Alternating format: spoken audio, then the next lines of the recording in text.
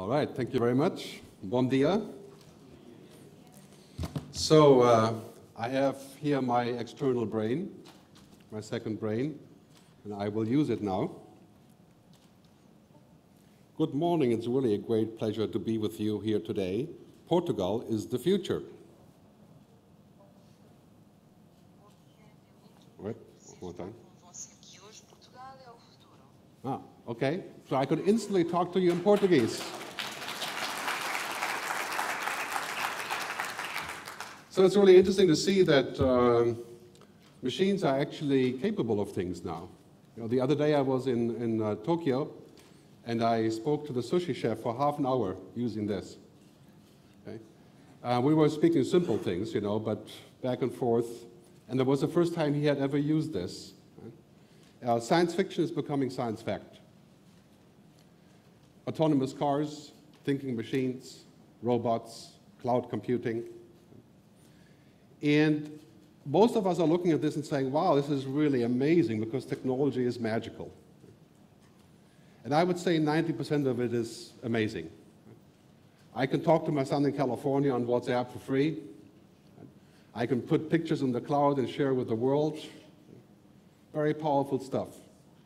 And many other things we're looking at and saying, okay, where is this going to leave humans? So for the last few years, everywhere I go, you know, I do about 100 speeches a year, and everywhere I get the same question. This is why I wrote the book, you know, what's going to happen to people, to humans, in a world that is basically a giant machine, you know, full of technology. And thankfully, I found somebody in Portugal, Godiva Productions Publishing, that have a translation that's outside, it's available outside in Portuguese. They translated this in like 4 weeks, so it's like a world record. You know?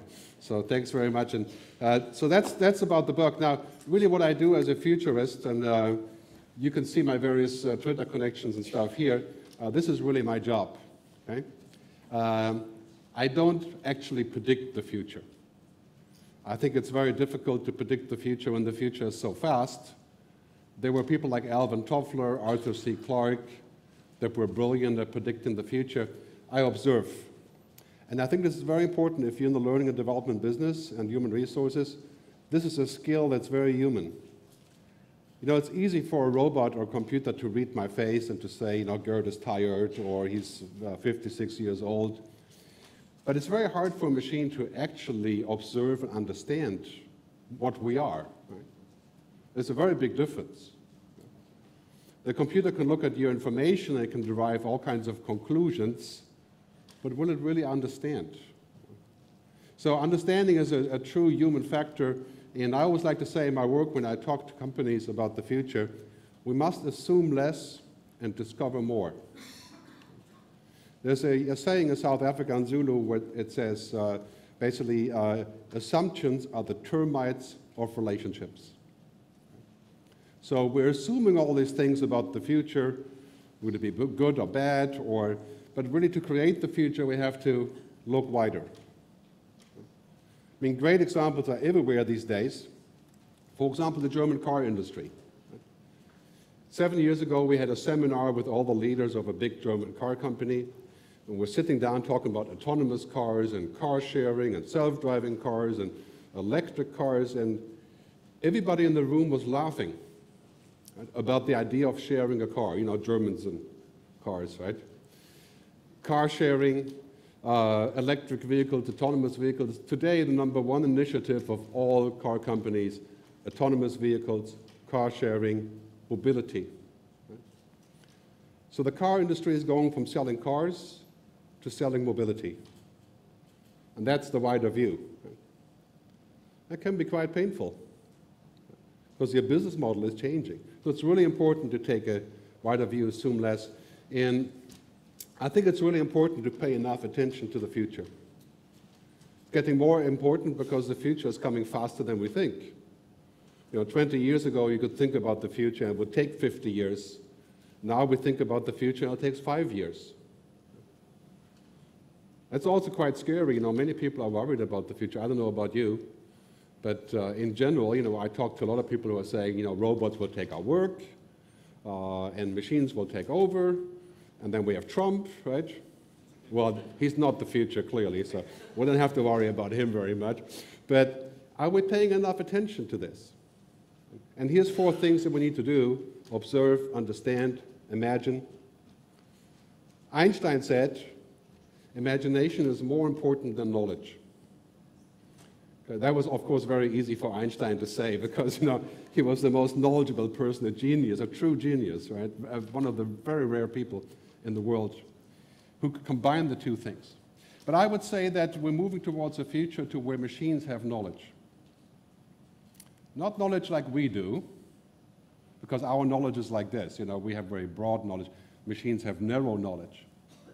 But if you give a machine all of the traffic information data in Portugal, all the live streams, trillions of data feeds, the machine can probably understand how to reorganize the traffic to save gas. We can't do that. We don't have the capability of that.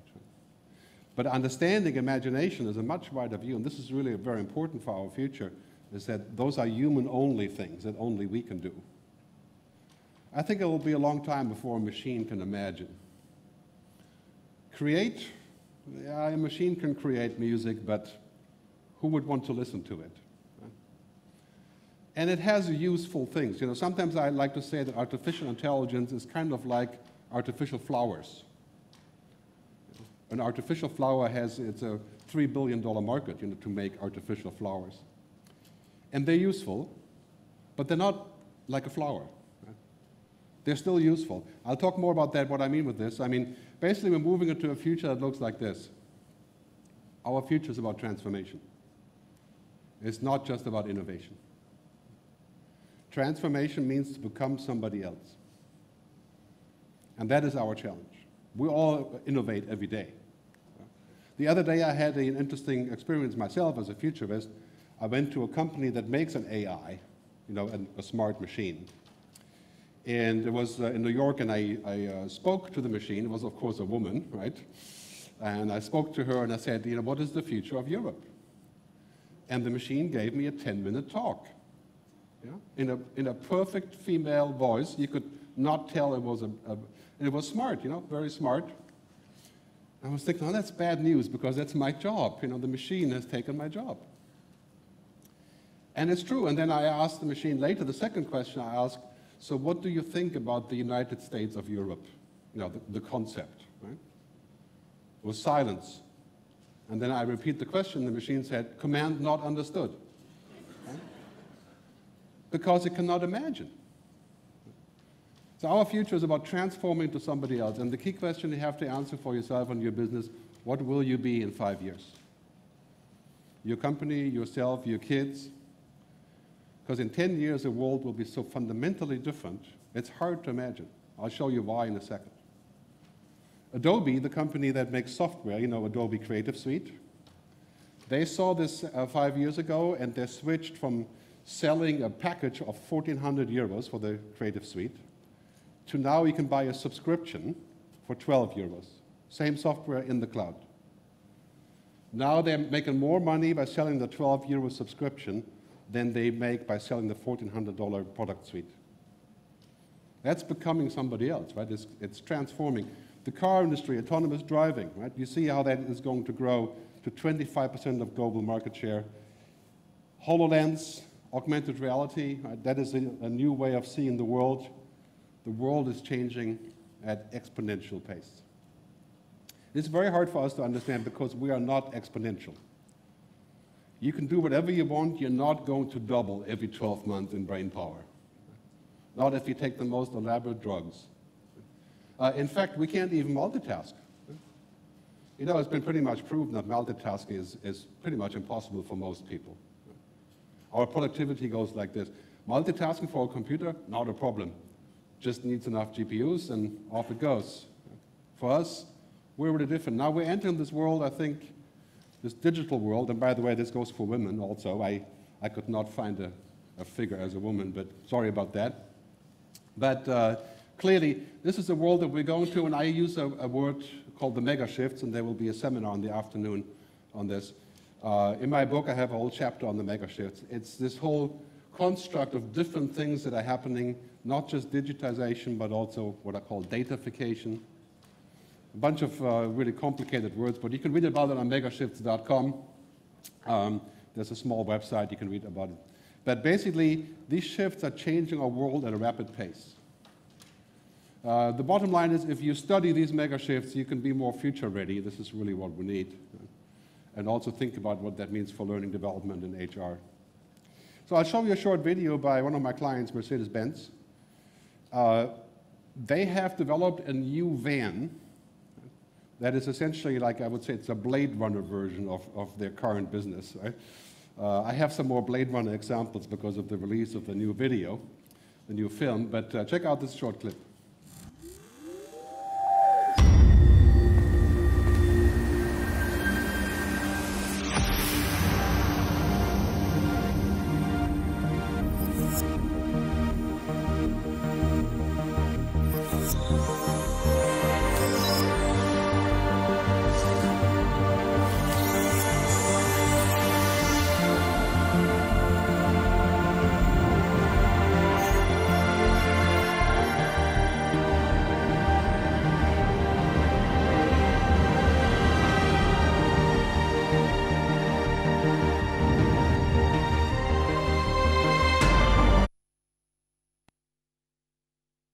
Here's the important thing. This van drives itself. The driver is the operator. There's drones on top. The robot loads the car. And the customer pays the company a percentage of delivery. They don't buy the van. I would say for a German company, that's quite a stretch, right? I mean, this is a complete change of business model. It's total transformation.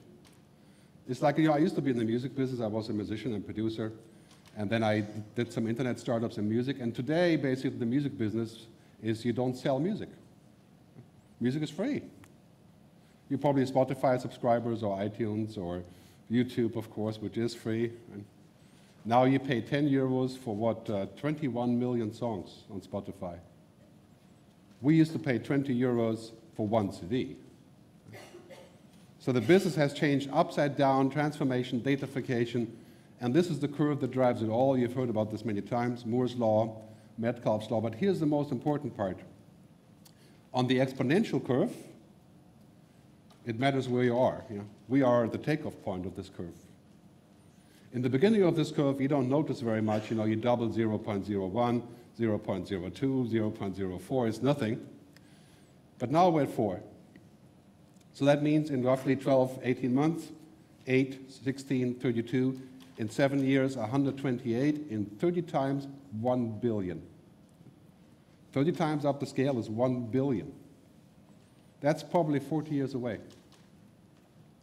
So we're going to see things like hyperconnectivity, very high speed, powerful connections, exponential data. We're producing now the same amount of data every 12 months than we did in the entire history of the internet.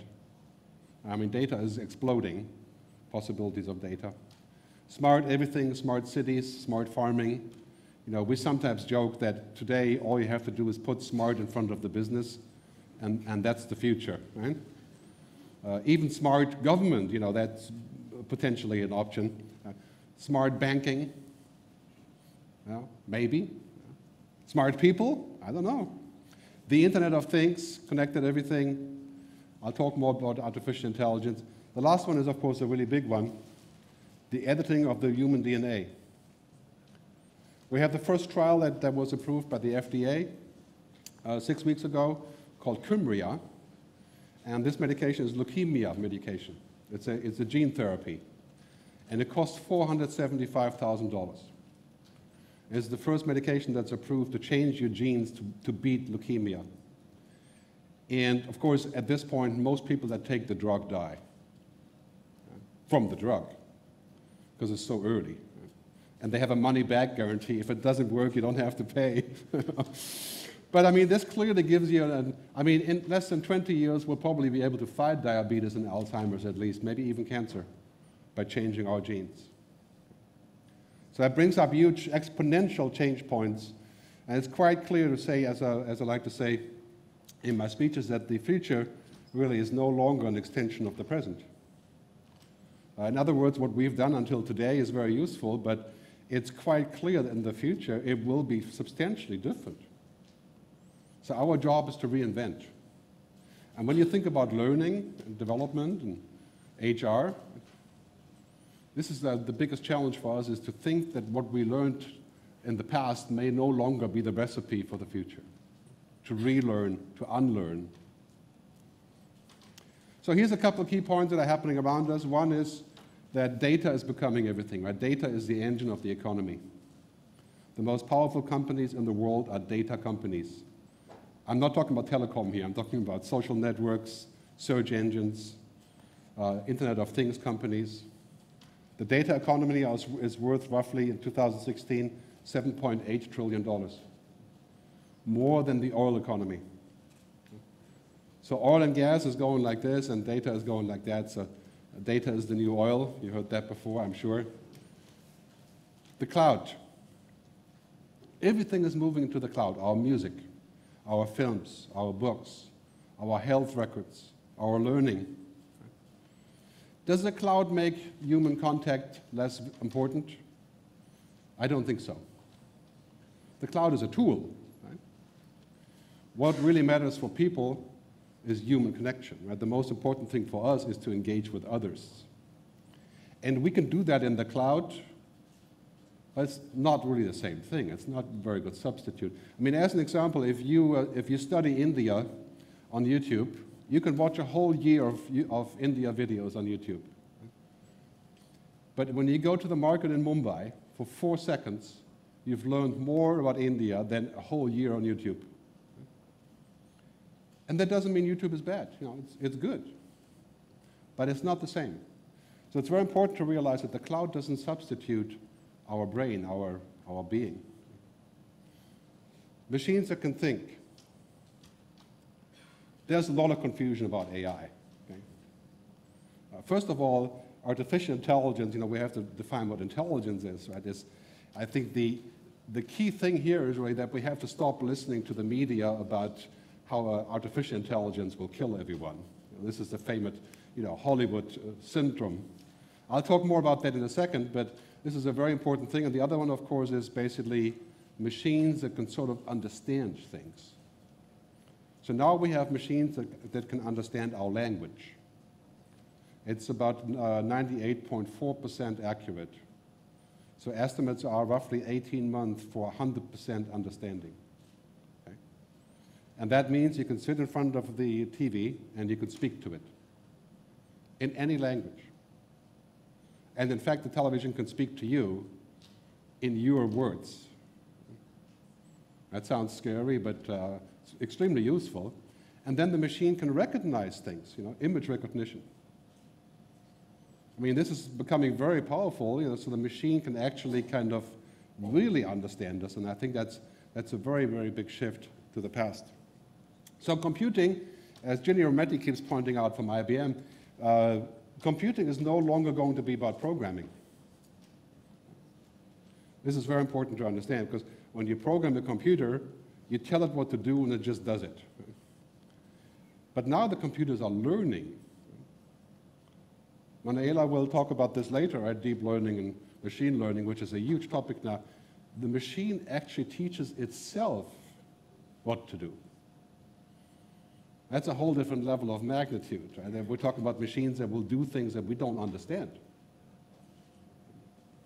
So machines can hear us, they can see us, they can understand us, that are being taught. And I would say it's 90% positive what we can do with this. Of course, we have to think about what else could happen with those machines, like what if we get used to this, you know, that we can speak to machines like a friend. I don't know if you ever tried Amazon Echo, Alexa, Google Home, Siri, Cortana. It's kind of working, you know, not really. But we're only a year or two away from 100%. So now you have the first banks who are creating skills for Amazon Alexa. So you can speak to the box and you say, hey, send $50 to my friend. Or you can say, book me a trip to Puerto Rico, or probably not to Puerto Rico. Book me a trip to Rio de Janeiro, or to Madeira. That's better. Let's book a trip to Madeira. Okay? So the machine will do that for you. And that's a fundamental change. I mean, think about the interface. So just in a few years, you can sit down and say, I want to learn about how to become a CFO. And the machine will have all your data, all of your data points, hundreds of millions of your data points, and it will create a learning program for you. Well, it already does that, pretty much, right? It's just not really working. So all the limitations that we have today are falling by the wayside. And if you're looking at the organizations who are currently doing this, the most powerful companies in the world, here's a list from Mary Meeker's 2017 deck on the future of the internet. You can clearly look at this list and you can say, well, that's really interesting. On the top 20 companies that have the most money, the most powerful companies, they're all American and Chinese. There certainly aren't European, maybe a Japanese one at the end there, right? Used to be. And I sometimes call these companies exponential organizations, because they grow exponentially fast. And this is what they do. They are fluid. They are open. Not all of them are actually open, but in an architecture sense, scalable, real-time, frictionless. The most important part is this one, right? They create fluid environments, and they take away the friction. This is something we have to learn from these companies, removing the friction. So it's a great exercise when you come home tonight to look at your business and say, how can I take the friction out, the difficulties? Every time you take one out, the customer gets happy. So being frictionless is really a very important thing. Amazon is the master of this. In fact, you could say Amazon is so good that it's scary. They've become a global power of sort of a larger sort, right? Because they're so good at this. And Jeff is really the master of this, Amazon Echo. Introducing Amazon Echo. Right? You've seen that. It's basically the idea of speaking to a machine so you can order things. And that's already 12 million copies have been sold. The other Amazon thing is this new store called Amazon Go, where you just sign up for the app and then you just walk in and take something and leave. There's no humans in the store. So you actually pay by leaving. Perfect for shoplifting, I suppose, right? So I think they're currently working on this in Seattle. But that's removing the friction. Right? You sign up, you go, you pick something, you leave, friction gone. At the same time, it's also, of course, dehumanizing, taking the human out. So it's a kind of interesting angle. And if you're looking at this direction, of course, when you have too much friction reduction, it's a kind of feudalism. I mean, you could say in many ways Amazon is an overlord, right? In a good way and a bad way. It's really hard to define what exactly that is and what they should be doing, but they're so powerful that they remind us sometimes of a kind of feudalism situation where they have all the power. But the bottom line is this, right? Data is the new oil, and AI is the new electricity. In other words, when you have lots of data, and we're getting so much data, it's crazy, we have no idea what to do with this. 98% of data is unused. And it's going like this.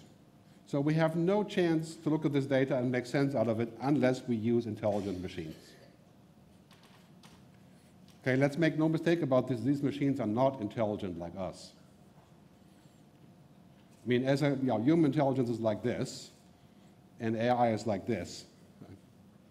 It will look at this data and it will run 100 trillion data feeds and it will say, hey, I figured this out.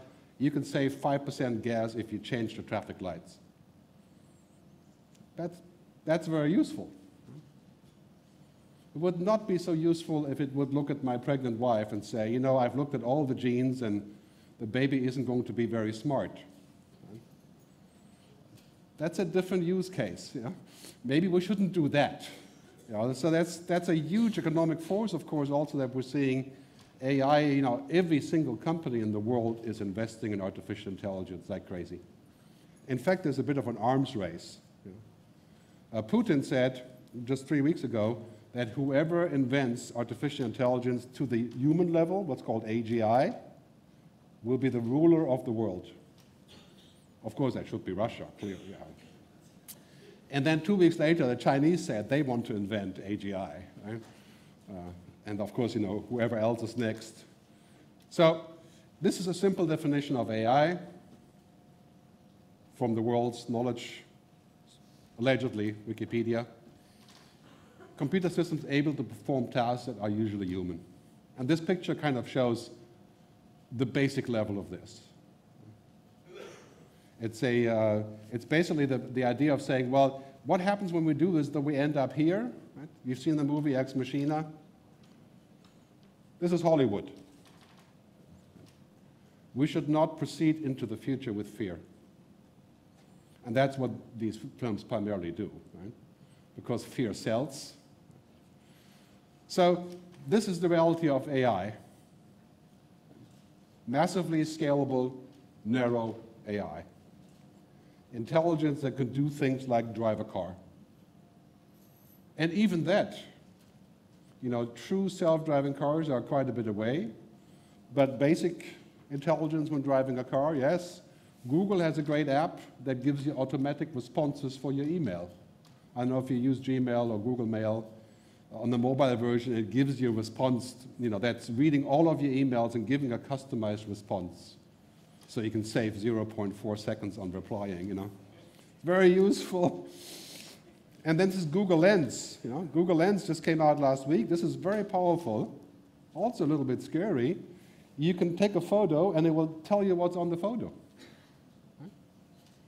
I mean, that is kind of intelligent, kind of, because, a human would immediately understand everything around it, but it would not know the history of Coit Tower, So it's very useful, nothing wrong with this. And then we have intelligent assistants. If you have a chance, try it out, X.AI. It's $100 a month, and it's supposed to be your virtual assistant that books your travel, sets up your appointments, organizes your meetings. And it's working kind of okay, but I'm always worried about, because I try everything, if somebody breaks into this thing, right, I'm in deep trouble. Right?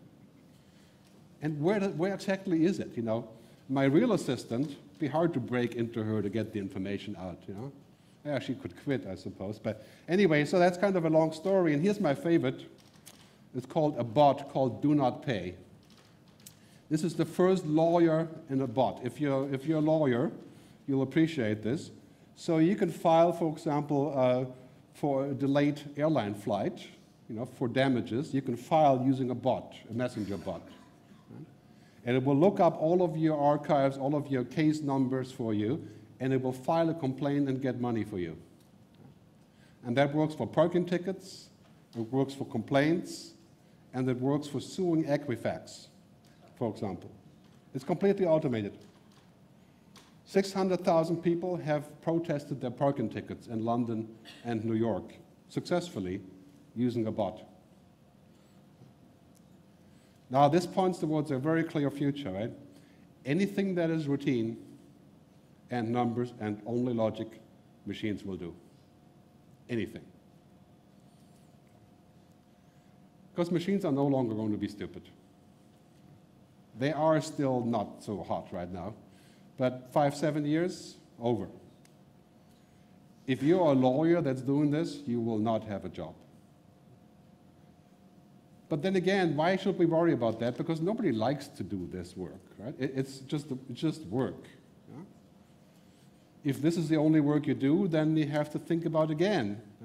And one thing is for sure, if you have kids, you don't want your kids to make a career out of routine, because they will not have a job. We'll discuss later in the panel, but AI is essentially hugely scalable, but mostly very narrow. This is Lee Sedol, the world champion in Go, the most complicated game in the world. 3.8 trillion possible moves. It's not math, it's not logic, it's strategy. And he lost against Google's machine called DeepMind last year. Because DeepMind, Google Go, called AlphaGo, learned from simulating the game. So basically what we see here is a great chart how people are using AI really for very straightforward stuff. Reducing user technology problems, anticipating future purchases. Basically fancy software. The low-hanging fruit of AI for us is not AI, it's IA, right? Intelligent assistance. We'll talk about that in the panel later, but that's where all of the action is happening. In this world, the age of tech, I spoke about this earlier, it's the top companies are no longer oil companies and gas companies or banks, they are tech companies. I have a simple question for you. If the top 50 companies in the world are technology companies, how are we going to make sure they don't do this? They don't become like the oil companies. You know, the oil companies basically said, you know, there's a slight side effect to what we're doing, but we're not responsible. Let somebody else worry about the cleaning. And if we hadn't regulated them, we probably wouldn't be sitting here today. If we had regulated them more, maybe we wouldn't have all the fires today. I don't know, it's a difficult question. Not easy to answer. But are we going to have to regulate those companies? It's quite clear that with this kind of economic power, social contracts, ethics, regulation is a certainty. We should by no means regulate research to prevent the creation of technology. But the outcome of technology, we have to think about the side effects, unemployment and sustainability. So that's going to be a very important thing, because here's the bottom line. Technology is exponential, but you are not. We are not. And you know, it's funny because we're at 4. We're at the point where we're separating. Right? So the future is quite clear. There's just absolutely no way that we're going to keep up with technology. Right now, we kind of can. So if you're doing research on the internet and you're really smart and fast, you can probably do pretty well.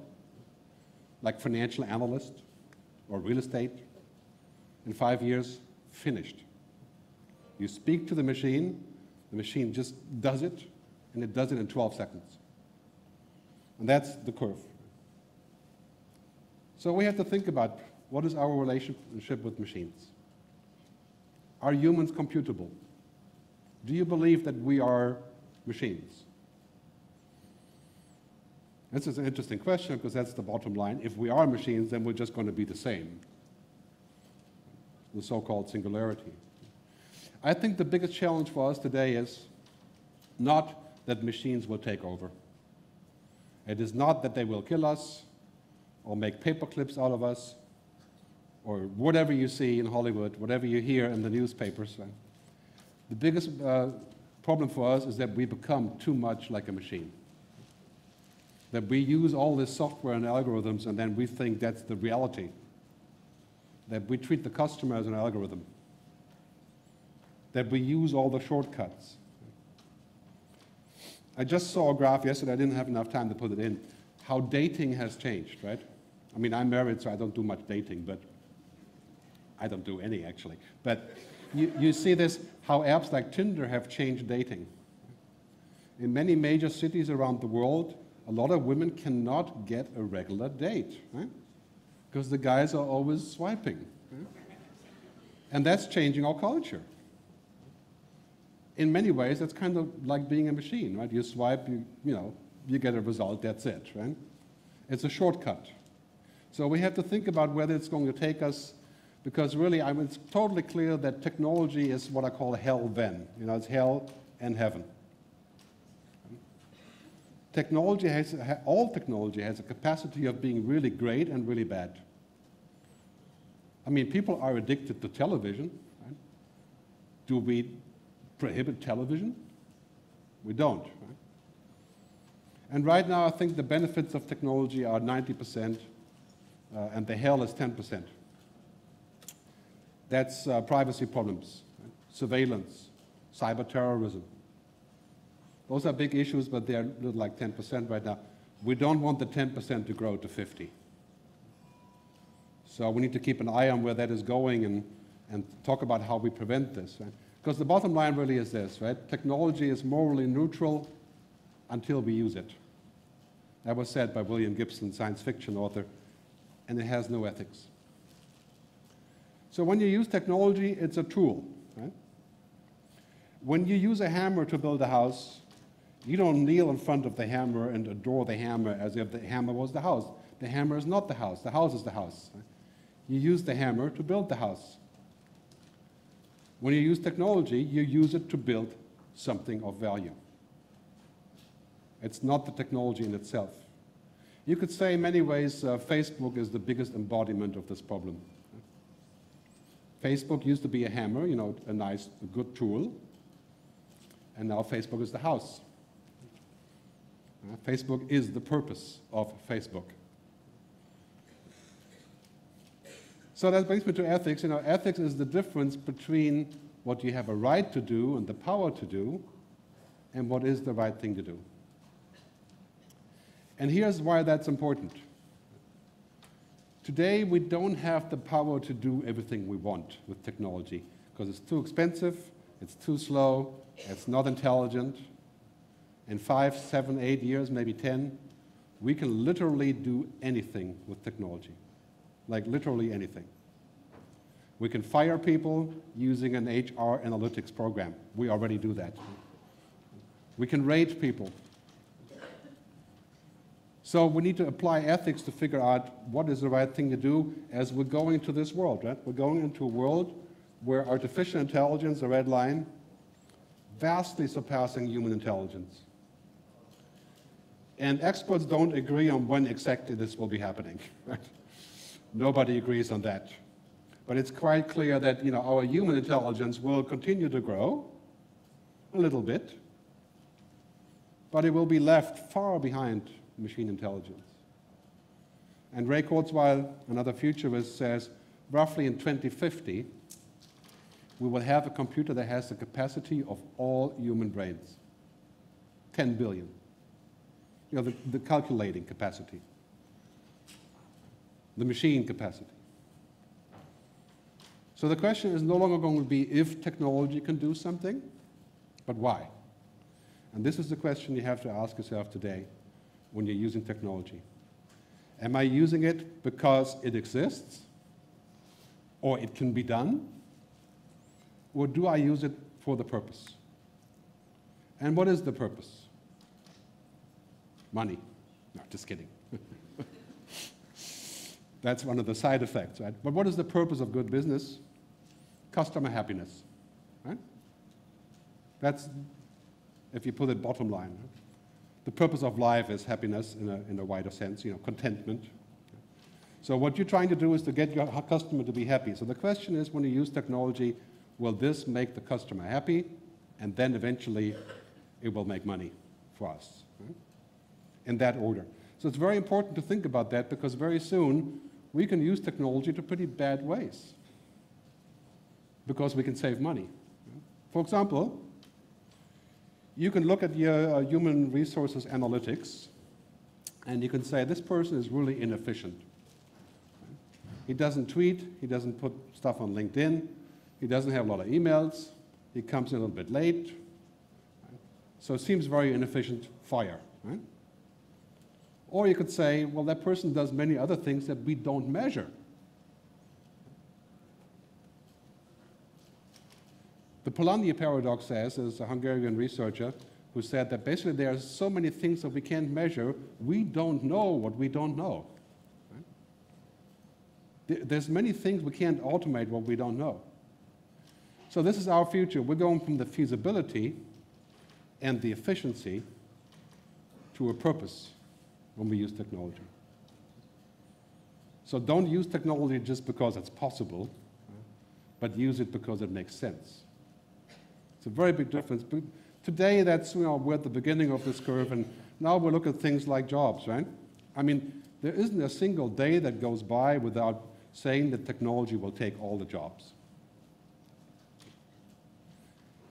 Pilots, judges, drivers, HR people, just kidding.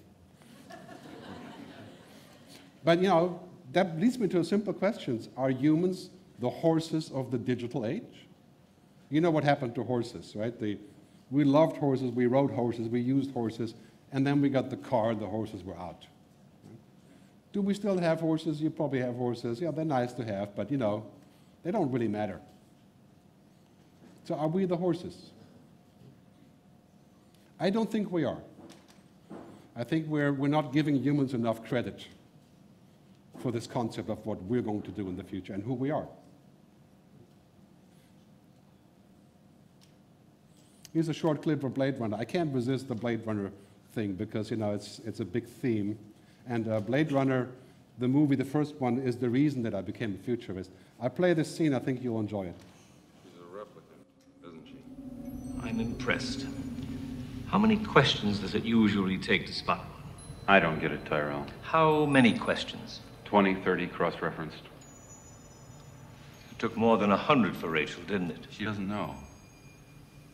She's beginning to suspect, I think. Suspect? How can it not know what it is? Commerce is our goal here at Tyrell. More human than human is our motto. That last sentence says it all, right? Commerce is our motto, our life, and more human than human is our desire. This is a very interesting angle, you know, because that's kind of what we have today. Facebook says we don't need journalists, we have algorithms who make the news. More human than human. Is that a direction we want to take? Do we really want to transcend humanity? Go beyond humanity? I think what we need to do is we need to transcend technology. Put humanity on top of technology. So the bottom line is, as I said earlier, no, anything that can be digitized or automated or virtualized or robotized or whatever you want to call it, right, will be. That is a definite, we're not going back. We're not going to go and say, well, technology shouldn't be doing this. We're going to uninvent or whatever it is, right? That's not going to happen. There are people who are refusing, but will that make us useless humans? I don't think so. I think really what's happening is that anything that cannot be digitized or automated becomes extremely valuable. And what is that? Well, it's 95% of who we are. In my book, I call this the andro rhythms, you know, the human rhythms, not the algorithms, you know, the machine rhythms. When you hire somebody, this is really what you're looking for. You're looking at data from that person. You're looking at their certificates. But really, in the end, it is a human effort. It's a human relationship that we're looking for. I think that's the future of work. Right? As my colleague Luciani Foridi says, who is an AI researcher, algorithms outperform human intelligence when it is not about human things. Understanding mental skills, intentions, interpretations. 95, 98% of our lives is about human things. How could the machines possibly take that away if we don't give it to them? That's very important, I think, for us to think about stuff like Google Maps. Machines can do better. Airbnb, if you want to rent your house, they have an algorithm that tells you how much you can get. It's better than a human, not a problem. I think the end of routine does not mean the end of work. Let's get rid of the routine. Why not?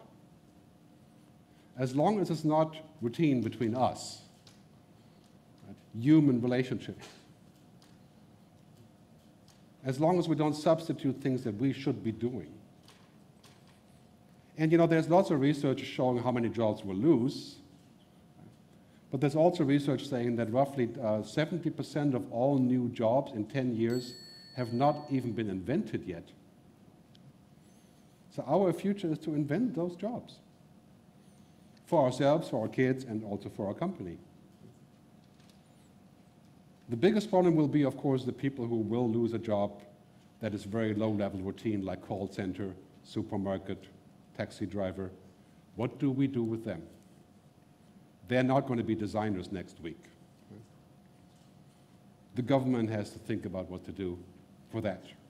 And we have to train our kids to never, ever consider such a job.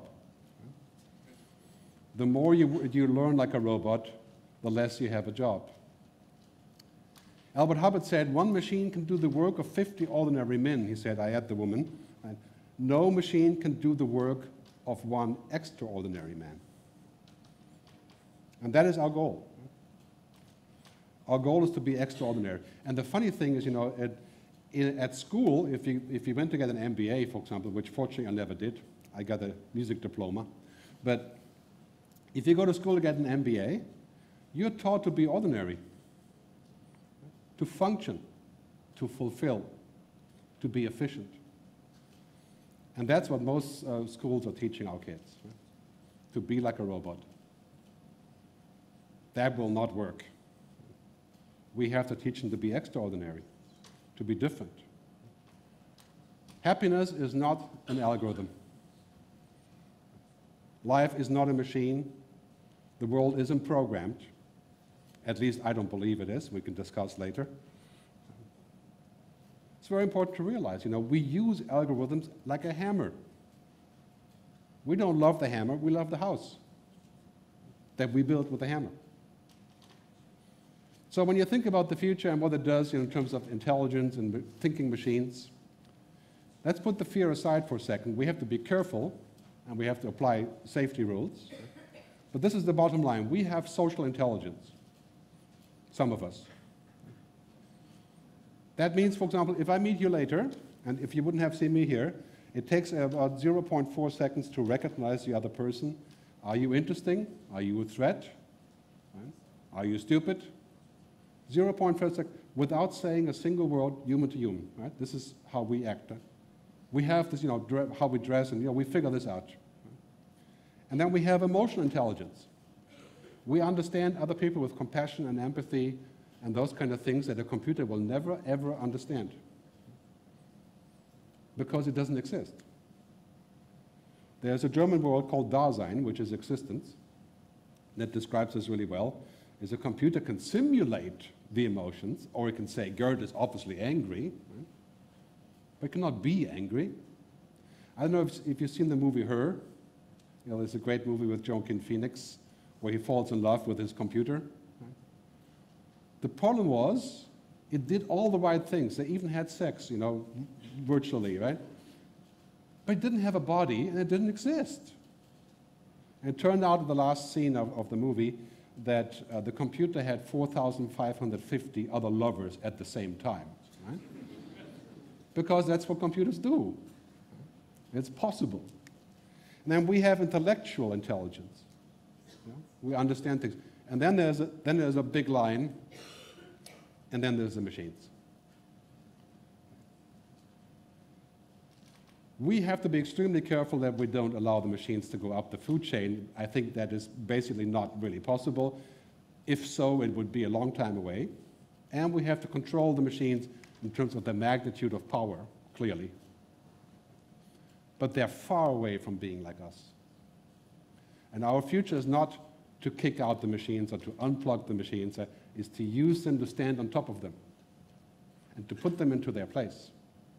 And to say, this is where a machine should not make a decision. This is where we as humans, even though we're inefficient, need to make the decision. These are the two things that will matter mostly for our future, right? The technology and what I call the algorithms of humanity. Ideally speaking, if you can educate your kids to understand both, that's the best possible case. But will it help our kids to be a programmer in 5 years? You can't be serious. I mean, programming is a job of numbers and code and logic. Creativity, some. But programming an app or a website, a machine can do that, and it is doing that. Are your kids going to have a job because they know how to program? I would love to be able to program. I didn't learn it. It's useful, but will your kids have a job because they really understand other humans? Much more likely. So understand technology, encompass technology, but invest in both. It would be utterly stupid if, as a company, you would say, we're going to use technology to get rid of 90% of our people. And there are companies saying that. For example, telecom operators, mobile operators, it's technology. They have lots of people doing network maintenance. Drones, robots, AI, software can do that. Probably less than 10 years. 80% gone. Would it be helpful for the company to develop a new business based on all the people that are now available and the higher margin? Absolutely. We should not use technology to obsess with efficiency. Efficiency is something that the CFO loves and is useful. We should create new things. A doctor that's using technology in the hospital to analyze and diagnose cancer, using IBM Watson or a machine like that is the super doctor. Okay? He can use this skill to develop new personal skills, to spend his time on meaningful things.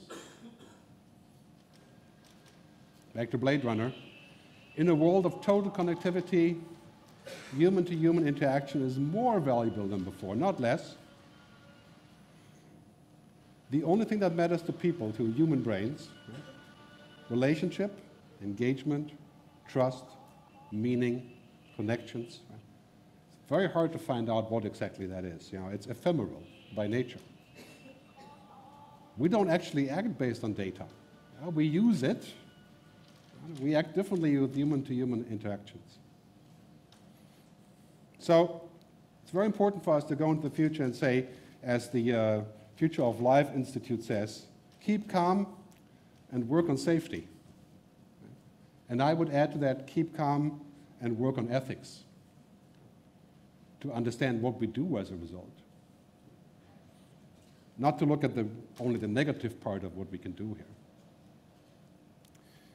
Because technology has this, I mean, this is not new, this is actually quite old, and I have to keep thinking of Steve Jobs, who loved to say that technology was magic, you know, rest in peace. Every second sentence he said was magic this, magic that, right? And it was true. Very important for us, we have to focus on the magic of technology. You know, making things like a super hammer, right? The things that we can do are absolutely turning us into superhumans, really. We should avoid the manic. You know, we should not get our users to get manic, like get up at 3 in the morning to do a Facebook update, you know? Or make a photo of every possible food that we have. I mean, it's amazing when you go to Southeast Asia, you know, a lot of times you go to really nice restaurants and then every single family, every person at the table has a tablet and a notebook, and they're doing some sort of a manga chat, or I don't know what they're doing there, but they're not talking to each other. That's manic. And toxic, right? That's the last step. If Facebook was used to manipulate the elections, it is a toxic environment, right? It's poison. If. I'm not saying it did, right? I'm waiting for that. Right? If technology is going to use what I am to create a substitute, to cheat me, you know, you've heard about technology, software eating the world, right? But if software is cheating the world, that's toxic. So we have to find some barriers there, right? We have to ban the toxic. The Future of Life Institute, again, has 4 simple rules. I'll close with this. One is that all technology must represent human values. Okay? That's rights, freedoms, cultural diversity. It must share the benefits of prosperity. And we don't have that right now. Now, the benefit of technology is creating inequality. That needs to change, and I think we're looking at how that could be changed. We need to think of ecosystems, not of egosystems, right? Of systems that create benefit for everyone, and responsibility. Those that create technology are responsible. I have this debate all the time, and it reminds me very much of the American gun lobby, right? That says guns don't kill people, people kill people. Now, this has got to be the cheapest excuse you can think of. Right? If you're building the Internet of Things, you're connecting cities, logistics, cars, you are responsible for the possibilities that you create. You have to do something to make it work, not just to sell it. Facebook is the biggest media company in the world. Are they responsible for what they do? Absolutely. This is just one example. I mean, you could go on forever. Right? So that is something we have to discuss, and we'll discuss that later, I'm sure. So In the end, I would encourage you to be on Team Human. Okay, there's a bunch of authors, including Douglas Rushkoff and others, and myself, that use this word to say that we focus on human benefit using technology. We call that being on Team Human. And even if you make robots, you can be on Team Human. That means you value what happens with humans and how we can add benefit to humans. That's our future. In your industry, that is good news. We're not going to be replaced. Well, we're going to be supercharged. But we have to get with the program. We have to develop new skills, new emphasis, put the human back inside. And finally, in my book, I say we should embrace technology, but not become it. We should refuse when people are asking us to become technology. And that is coming very soon, because in a few years, our employers will ask us to wear a virtual reality helmet or not have a job, wired or fired. So embrace technology, but don't become it. Thanks very much for listening, and I look forward to our discussion.